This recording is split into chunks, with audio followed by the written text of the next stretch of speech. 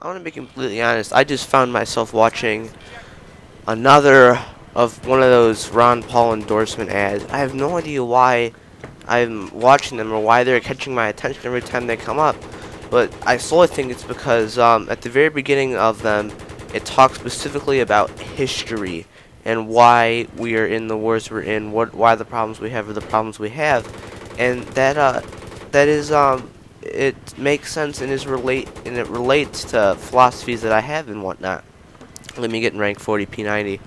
Um, but I want to welcome everyone to another a helicopter tactical possible video gameplay. This will be the third one, hopefully. But I wanted to say that I'm a very historical person. I think that there's no reason why we should be making the same mistakes we have years down the road, or make them in the future. Because if you have significant proof of something, then why would you make the mistake again? Why would that mistake even, why would that situation even come up again if it's already happened? But right now we are attacking the first base at Wake Island, and as you can see we're being locked, and I believe that's the anti-air vehicle right there, but we end up getting clipped by a rocket. But of course we have an emergency landing situation. Oh god, this is retarded. I don't know why this barrier right here. I mean, you can go back this far into the spawn, and yet you have the barrier right there. But we do end up healing ourselves by going out of the way, and that's what you gotta do. You have to be aware. If you know you're gonna get hit, you should probably just instantly start heading over somewhere to where you're not going to be largely affected or killed. You wanna be able to get out of the battle zone without having two stingers being shot at you. That's one of the worst things, is when you have two stingers being shot at you, and you only end up getting maybe one of the stingers off with your flares. Like right here, and you can also see that you can easily maneuver out of the stinger's range if you just keep going straight up and down, maybe fly behind a tree. The thing will have to reset, and it'll take you a while to set up what's up. Hit markers on that guy. There's that. What are you shooting at there? I can't really make out right now if the anti-aircraft gun's right there, but a whole bunch of assist points or whatever right there. But look at all those dots. Now that's one of the good things about having a pilot. I've talked about this before, but it's really easy. If the pilot can fire his rockets, fly the plane, and spot people all at the same time, then in my opinion you have a great pilot. Because my pilot, my friend, he can do all that himself, and it makes my job easier and me way more effective. I really just kind of sit there, call out things if I see it. I'd say that it's my job to say whether or not the portable, whether or not the anti-air is up. That's my job. We'll say my job is to call anti-air and stinger positions out and stuff like that. But here we have an emergency landing for repair, and that always usually sometimes you find it hard to get down there, but it looks like this game we've been under heavy attack from anti-air. The anti-air vehicle is obviously up because of us taking fire. Ooh, Firefox 10 update is available. Both things popped up in the corner of my screen. We'll have to get that going. But what the heck is shooting at us? Oh, ooh, this is the game I got the guided missile. Because like I said, the guided missile is probably a good thing to have as your second tier when it comes to taking out the anti-air, because I already showcased it in my last video where I said you want to get one rocket off, then one clip off with the with your shoot, what's it called, with your primary minigun, and then you switch, and it'll all work. It usually works out nicely. But now you are able you have 10 seconds to be able to do your business when you're outside the combat zone, so it's really no big deal landing outside the combat zone and doing what you gotta do. But some people probably find it hard, or not really as capable to do it. Now, if you can tell, none of this is all one life, and it's being consistent.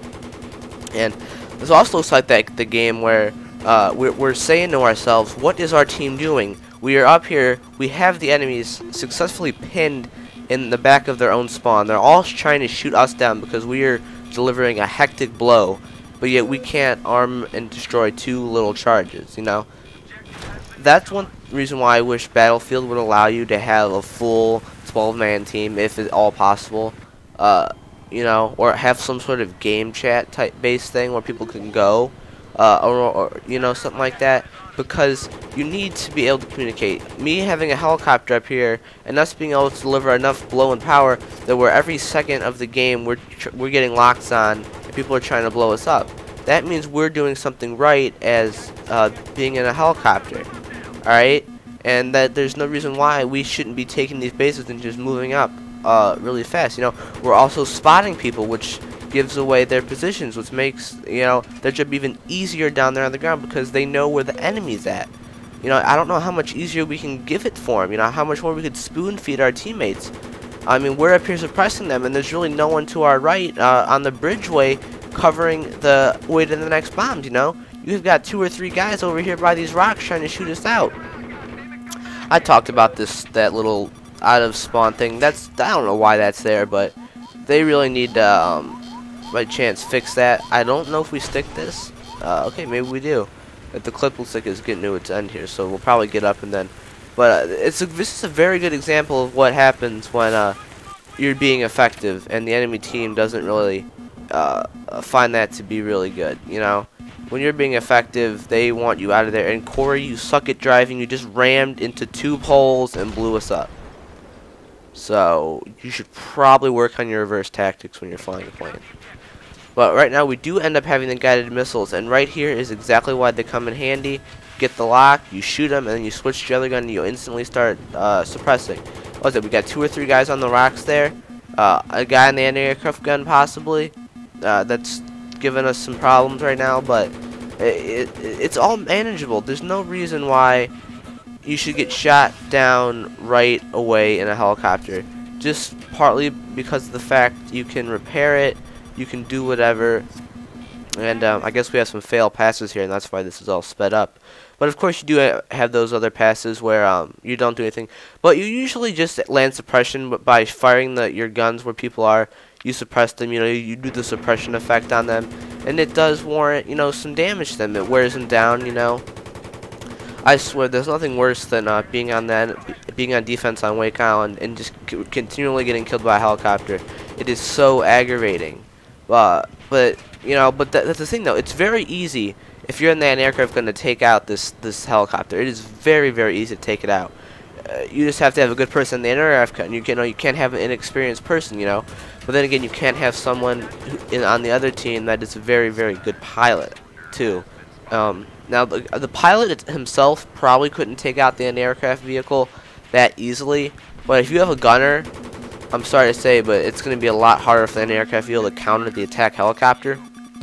But that's also why I always have said that you need to make sure that the pilot and the co-pilot are communicating, and you're most likely friends, and you know what one or the other is capable of, and you have a setup, you have a system that you can abide by, so where you can get the max success out of your helicopter and out of your strategy. You know, you should be able to you should aim for at least 1 or 2 kills every single pass you make. So you've got 1 or 2 less people for your team on the ground to worry about as you're looping around. You know, because that spawn thing is looping. You know what I mean? And I don't get why they have tanks here, but I'm pretty sure the tanks can't really do anything. I did mention before that they somehow, if they lob ran and tank show up, they will end up like hitting you or killing you. I don't know how that works, but ooh, they got us. But I got someone too. Oh, Stinger guys. See that right there is when this is like we're worrying about an aircraft gun, and then the Stinger comes out of nowhere and just destroys us. You know, that's also something that can be a weakness. That's an effective way for defense. If you're on the ground, what you want to do is if you really want to be semi-effective, target your helicopter when your anti-aircraft gun is up, and the helicopter's most likely worried about that because they're not going to be thinking about deploying flares while they're being shot at by an aircraft gun. You know, that's where teamwork on defense comes into play, and strategy for defense. You know, it's not all offensive strategy. There's a lot of strategy to defense in Battlefield, and I feel like I'll voice that. I haven't played Battlefield in a while. I've talked about that. I haven't been feeling it a lot lately. You know, it just hasn't been as fun and enjoyable as it has in the past. You know, and I said that I'm one of those people that if I don't want to play something, I'm really not going to play it. But if in all case we come down to the fact where I don't have any Battlefield gameplays, we're gonna have to play it and noob it up to get some. But you know, oh, another thing, I need a new campaign series to go up, and I would love for the comment section to hit up with games that I could have. I'm sure you're aware of the games I have. All the games I have are listed on my channel in the description that I could do walkthroughs for. It's probably gonna end up being some sort of Call of Duty thing. Probably, maybe World at War. I'm not sure yet, but that's probably what it's gonna be.